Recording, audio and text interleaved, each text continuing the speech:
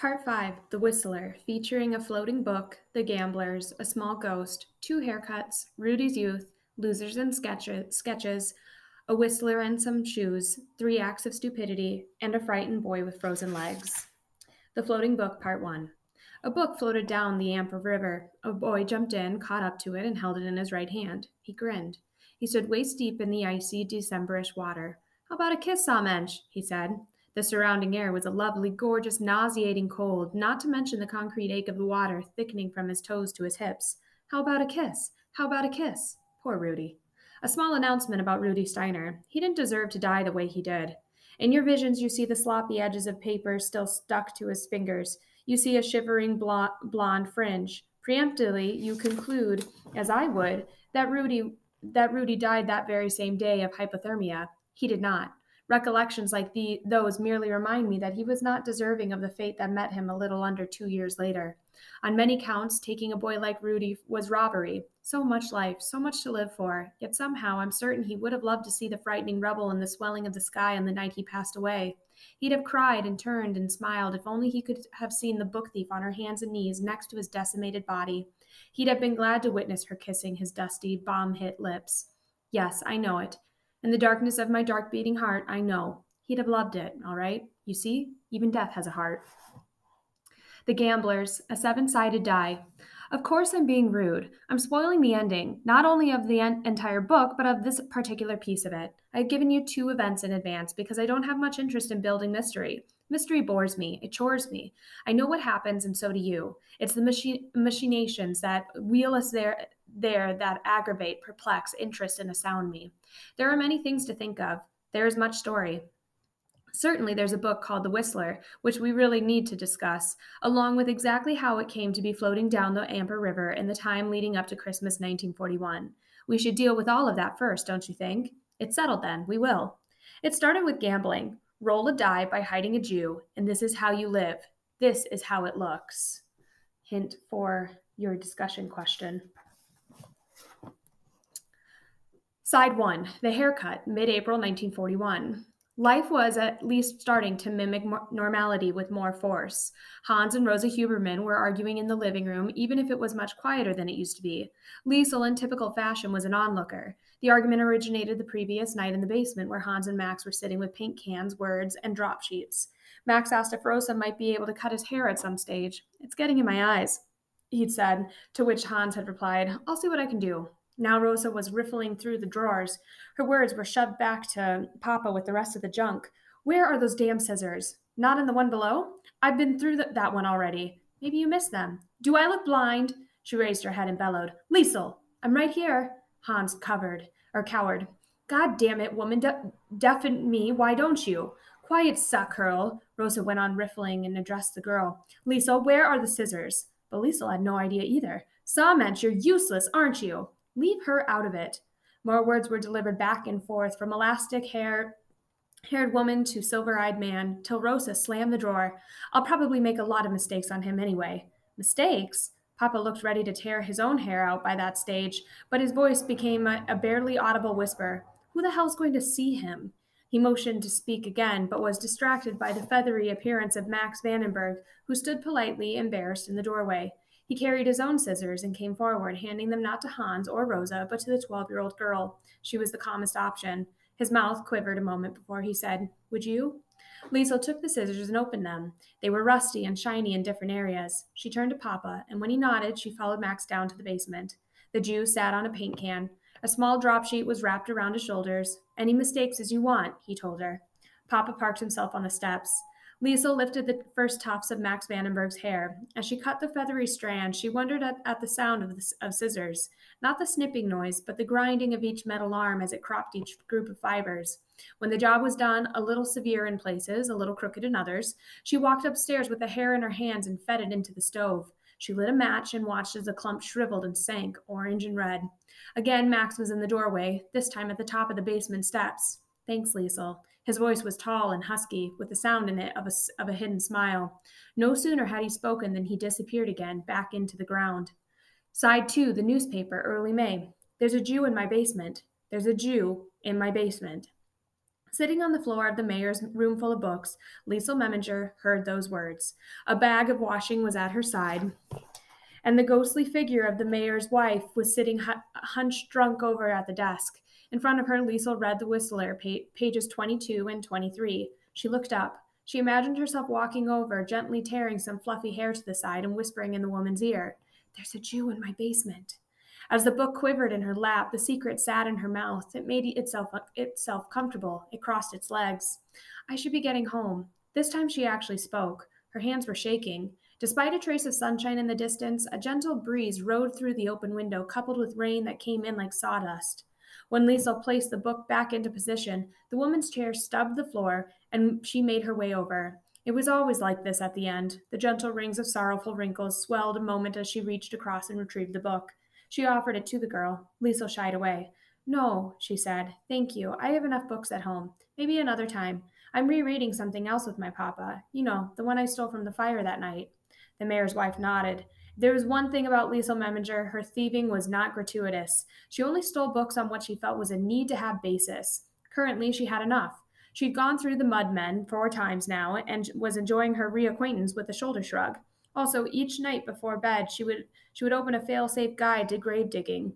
Buried deep inside it, the standover man resided. She mouthed the words and touched the birds. She turned the noisy pages slowly. "Goodbye, Freiherrmann." She exited the library, walked down the floorboard hall, and out the monstrous doorway. As was her habit, she stood for a while on the steps, looking at mulching beneath her. The town that afternoon was covered in a yellow mist, which stroked the rooftops as if they were pets and filled up the streets like a bath.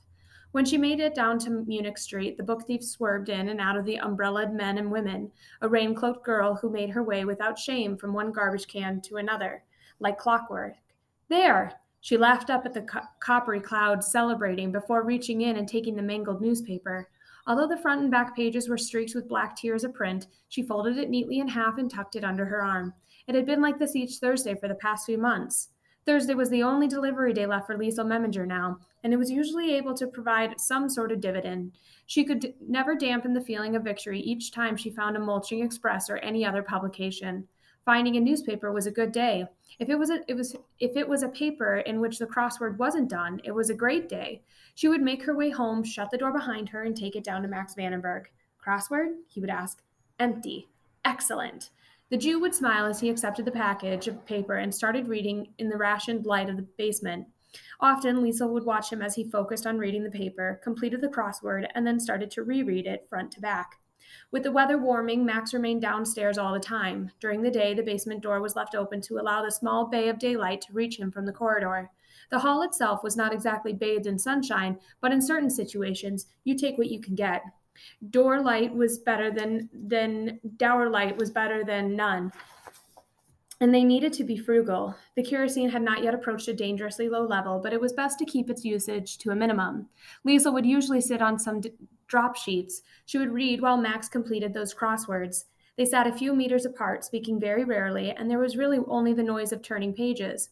Often she also left her books for Max to read while she was at school. Where Hans Huberman and Eric Vandenberg were ultimately united by music, Max and Liesel were held together by the quiet gathering of words. "Hi, Max." "Hi, Liesel." They would sit and read. At times she would watch him. She decided that he could be best summed up as a picture of pale concentration.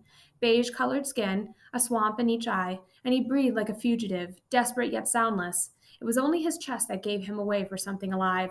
Increasingly, Liesel would close her eyes and ask Max to quiz her on the words she was continually getting wrong, and she would swear if they still escaped her. She would then stand and paint those words to the wall, anywhere up to a dozen times. Together, Max Vandenberg and Liesel Meminger would take in the odor of paint fumes and cement. "Bye, Max." "Bye, Liesel." In bed, she would lie awake, imagining him below in the basement. In her bedtime visions, he always slept fully clothed, shoes included, just in case he needed to flee again. He slept with one eye open. Side 3, The Weatherman, mid-May. Liesel opened the door and her mouth simultaneously. On Himmel Street, her team had trounced Rudy 6-1, and triumphant, she burst into the kitchen, telling Mama and Papa all about the goal she'd scored. She then rushed down to the basement to describe it blow by blow to Max, who put down his newspaper and intently listened and laughed with the girl. When the story of the goal was complete, there was silence for a few good minutes, until Max looked slowly up. "Would you do something for me, Liesel?" Still excited by her Himmel Street goal, the girl jumped from the drop sheets. She did not say it, but her movement clearly showed her intent to provide exactly what he wanted. You told me all about the goal, he said, but I don't know what sort of day it is up there. I don't know if you scored it in the sun or if the clouds have covered everything. His hands prodded at his short cropped hair, and his swampy eyes pleaded for the simplest of simple things. Could you go up and tell me how the weather looks? Naturally, Liesel hurried up the stairs. She stood a few feet from the spit-stained door and turned on the spot, observing the sky. When she returned to the basement, she told him, "The sky is blue today, Max, and there is a big, long cloud, and it's stretched out like a rope. At the end of it, the sun is like a yellow hole." Max at that moment knew that only a child could have given him a weather report like that. On the wall, he painted a long, tightly knotted rope with a dripping yellow sun at the end of it, as if you could dive right into it. On the ropey cloud, he drew two figures, a thin girl and a withering Jew, and they were walking, arms balanced, toward that dripping sun. Beneath the picture, he wrote the following sentence, the wall-written words of Max Vandenberg. It was a Monday, and they walked on a tightrope to the sun. Side 4, The Boxer, End of May. For Max Vandenberg, there was cool cement and plenty of time to spend with it. The minutes were cruel, hours were punishing. Standing above him at all moments of awakeness was the handful of time, and it didn't hesitate to wring him out. It smiled and squeezed and let him live. What great malice there could be in allowing something to live. At least once a day, Hans Huberman would descend the basement steps and share a conversation. Rosa would occasionally bring a spare crust of bread. It was when Liesel came down, however, that Max found himself most interested in life again. Initially, he tried to resist, but it was harder every day that the girl appeared, each time with a new weather report, either a pure blue sky, cardboard clouds, or a sun that had broken through like God sitting down after he'd eaten too much for his dinner. When he was alone, his most distinct feeling was of disappearance. All of his clothes were gray, whether they'd started out that way or not, from his pants to his woolen sweater to the jacket that dripped from him now like water.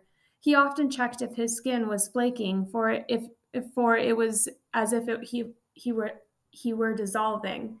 What he needed was a series of new projects. The first were exercise. He started with push-ups, lying stomach down on the cool basement floor, then hoisting himself up. It felt like his arms snapped at each elbow, and he envisaged his heart seeping out of him and dropping pathetically to the ground. As a teenager in Stuttgart, he could reach 50 push-ups at a time. Now at the age of 24, perhaps 15 pounds lighter than his usual weight, he could barely make it to 10. After a week, he was completing 3 sets each of 16 push-ups and 22 sit-ups. When he was finished, he would sit against the basement wall with his paint can friends, feeling his pulse in his teeth. His muscles felt like cake. He wondered at times if pushing himself like this was even worth it. Sometimes, though, when his heartbeat neutralized and his body became functional again, he would turn off the lamp and stand in the darkness of the basement. He was 24, but he could still fantasize. In the blue corner, he quietly commentated, we have the champion of the world, the Aryan masterpiece, the Freuer. He breathed and turned. And in the red corner, we have the Jewish rat-faced challenger, Max Vandenberg. Around him it all materialized. White light lowered itself into a boxing ring, and a crowd stood and murmured. That magical sound of many people talking all at once. How could every person there have so much to say at the same time?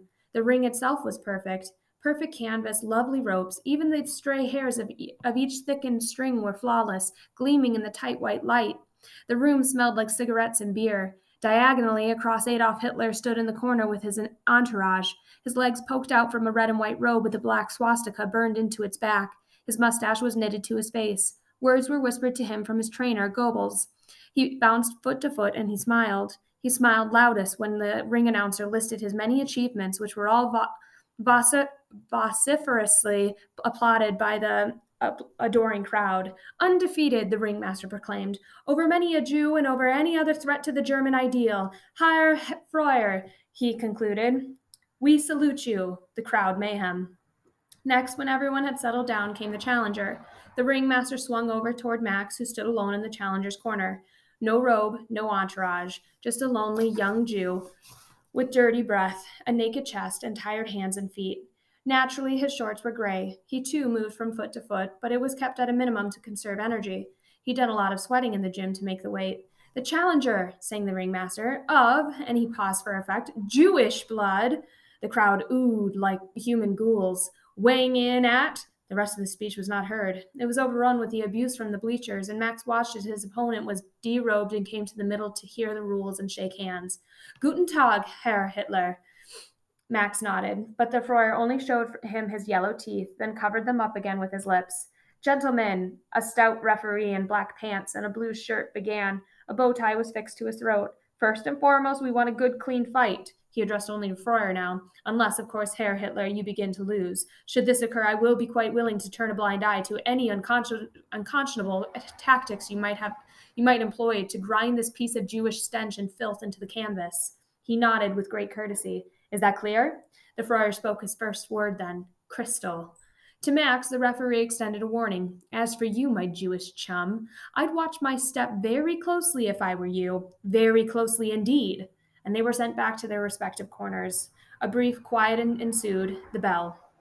First out was the Friar, awkward-legged and bony, running at Max and jabbing him him firmly in the face. The crowd vibrated, the bells still in their ears, and their satisfied smiles hurtled the ropes. The smoky breath of Hitler steamed from his mouth as his hands bucked at Max's face, collecting him several times on the lips, the nose, the chin. And Max had still not ventured out of his corner. To absorb the punishment, he held up his hands, but the Friar then aimed at his ribs, his kidneys, his lungs. Oh, the eyes, the Friar's eyes. They were so deliciously brown, like Jews' eyes, and they were so determined that even Max stood transfixed for a moment as he caught sight of them between the healthy blur of punching gloves. There was only one round, and it lasted hours, and for the most part nothing changed. The Friar pounded away at the punching bag Jew. Jewish blood was everywhere, like red rain clouds on white sky canvas at their feet. Eventually, Max's knees began to buckle, his cheekbones silently moaned, and the Friar's delighted face still chipped away until depleted, beaten, and broken. The Jew flopped to the floor. First a roar, then silence. The referee counted. He had a gold tooth and a plethora of nostril hair. Slowly, Max Vandenberg, the Jew, rose to his feet and made himself upright. His voice wobbled, an invitation. Come on, Friar, he said, and this time when Adolf Hitler set upon his Jewish counterpart, Max stepped aside and plunged him into the corner. He punched him 7 times, aiming on each occasion for only one thing, the mustache. With the 7th punch, he missed. It was the Friar's chin that sustained the blow. All at once, Hitler hit the ropes and creased forward, landing on his knees. This time there was no count. The referee flinched in the corner. The audience sank down, back to their beer. On his knees, the Friar tested himself for blood and straightened his hair right to left. When he returned to his feet, much to the approval of the 1,000-strong crowd, he edged forward and did something quite strange. He turned his back on the Jew and took the gloves from his fists. The crowd was stunned. He's given up, someone whispered. But within moments, Adolf Hitler was standing on the ropes, and he was addressing the arena. My fellow Germans, he called. You can see something here tonight, can't you? Bare-chested, victory-eyed, he pointed over at Max. You can see that what we face is something far more sinister and powerful than we ever imagined. Can you see that? They answered, Yes, Friar. Can you see that this enemy has found its ways, its despicable ways, through our armor, and that clearly I cannot stand up here alone and fight him? The words were visible. They dropped from his mouth like jewels. Look at him. Take a good look. They looked at the bloodied Max Vandenberg. As we speak, he is plotting his way into your neighborhood. He's moving in next door. He's infesting you with his family, and he's about to take you over. Hitler glanced at him a moment with disgust. He will soon own you until it is he who stands not at the counter of your grocery shop, but sits in the back smoking his pipe. Before you know it, you'll be working for him at minimum wage while he can hardly walk from the weight in his pockets. Will you simply stand there and let him do this? Will you stand by as your leaders did in the past, when they gave your land to everybody else, when they sold your country for the price of a few signatures? Will you stand out there powerless? Or, and now he stepped one rung higher, will you climb up into this ring with me? Max shook. Horror stuttered in his stomach. Adolf finished him. Will you climb in here so that we can defeat this enemy together? In the basement of 33 Himmel Street, Max Vandenberg could feel the fists of an entire nation. One by one, they climbed into the ring and beat him down. They made him bleed. They let him suffer, millions of them, until one last time, when he gathered himself to his feet. He watched the next person climb through the ropes. It was a girl, and as she slowly crossed the canvas, he noticed a tear torn down her left cheek. In her right hand was a newspaper. The crossword? She gently said, It's empty. And she held it out to him. Dark. Nothing but dark now. Just basement, just Jew. Side 5. The New Dream. A few nights later. It was afternoon. Liesel came down the basement steps. Max was halfway through his push-ups. She watched a while without his knowledge, and when she came and sat with him, he stood up and leaned back against the wall. "Did I tell you," he asked her, "that I've been having a new dream lately?"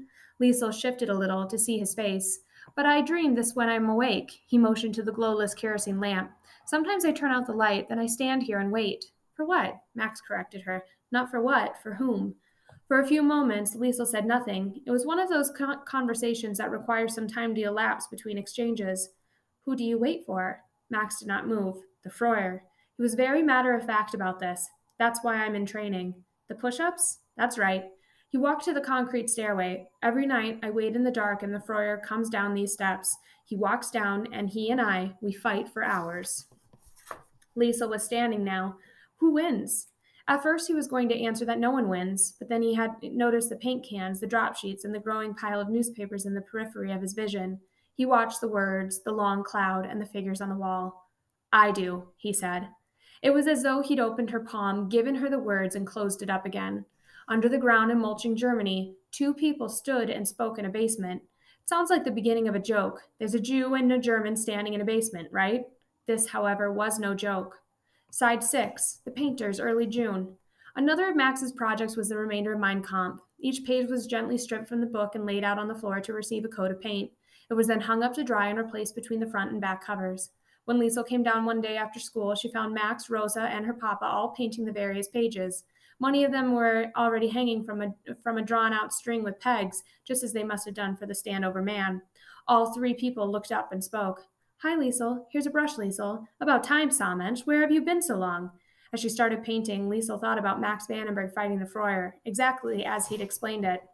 Basement Visions, June 1941. Punches are thrown. The crowd climbs out of the walls. Max and the Freuer fight for their lives, each rebounding off the stairway. There's blood in the Freuer's mustache, as well as in his part line on the right side of his face. "Come on, Freuer," says the Jew. He waves him forward. "Come on, Freuer." When the visions dissipated and she finished her first page, Papa winked at her. Mama castigated her for hogging the paint. Max examined each and every page, perhaps watching what he planned to produce on them. Many months later, he would also paint over the cover of that book and give it a new title, after one of the stories he would write and illustrate inside it. That afternoon, in the secret ground below 33 Himmel Street, the Hubermans, Liesel Memminger, and Max Vandenberg prepared the pages of the Word Shaker. It felt good to be a painter. Side 7, The Showdown, June 24th. Then came the seventh side of the die. 2 days after Germany invaded Russia, 3 days before Britain and the Soviets joined forces. 7. You roll and watch it coming, realizing completely that this is no regular die. You claim it to be bad luck, but you've known all along that it had to come. You brought it into the room. The table could smell it on your breath. The Jew was sticking out of your pocket from the outset. He's smeared to your label, and the moment you roll, you know it's a 7. The one thing that somehow finds a way to hurt you. It lands. It stares you in each eye, miraculous and loathsome, and you turn away with it feeding on your chest. Just bad luck. That's what you say. Of no consequence. That's what you make yourself believe, because deep down you know that this small piece of changing fortune is a signal of things to come. You hide a Jew, you pay. Somehow or other, you must. In hindsight, Liesel told herself that it was not such a big deal. Perhaps it was because so much more had happened by the time she wrote her story in the basement. In the great scheme of things, she reasoned that Rosa being fired by the mayor and his wife was not bad luck at all. It had nothing whatsoever to do with hiding Jews. It had everything to do with the greater context of the war. At the time, though, there was most definitely a feeling of punishment. The beginning was actually a week or so earlier than June 24th. Liesel scavenged a newspaper for Max Vandenberg as she always did. She reached into a garbage can just off Munich Street and tucked it under her arm. Once she delivered it to Max and he'd commenced his first reading, he glanced across at her and pointed to a picture on the front page.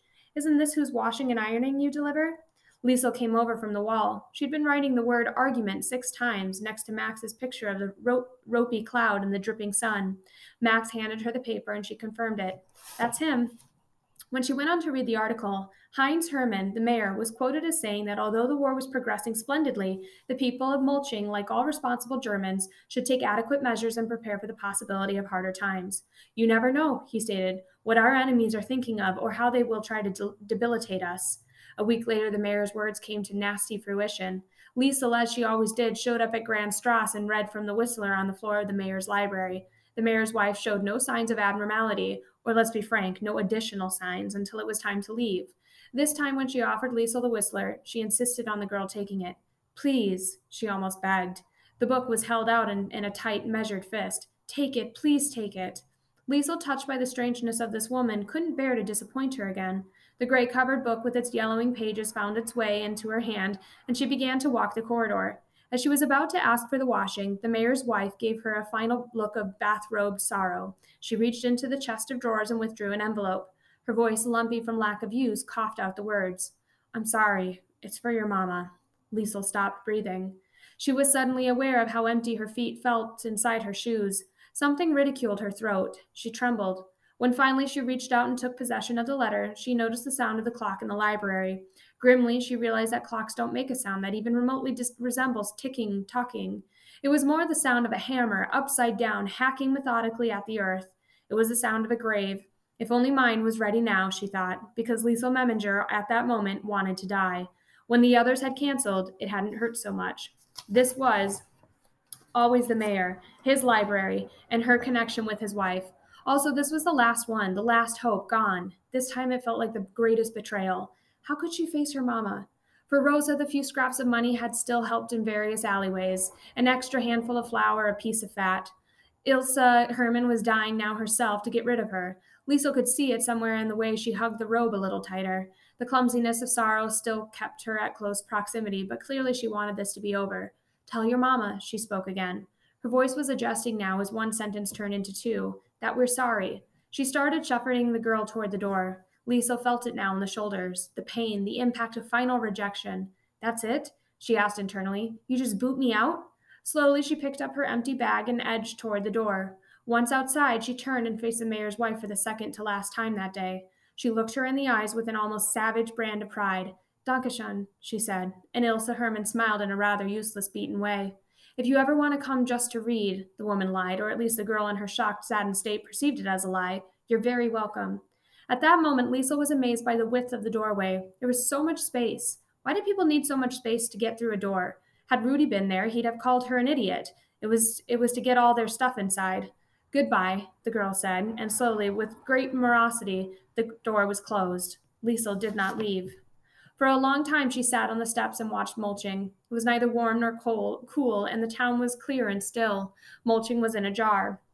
She opened the letter. In it, Mayor Heinz Hermann diplomatically outlined exactly why he had to terminate the services of Rosa Huberman. For the most part, he explained that he would be a hypocrite if he maintained his own small luxuries while advising others to prepare for harder times. When she eventually stood and walked home, her moment of reaction came once again when she saw the Steiner Schneider Meister sign on Munich Street. Her sadness left, and she was overwhelmed with anger. That bastard mayor, she whispered. That pathetic woman.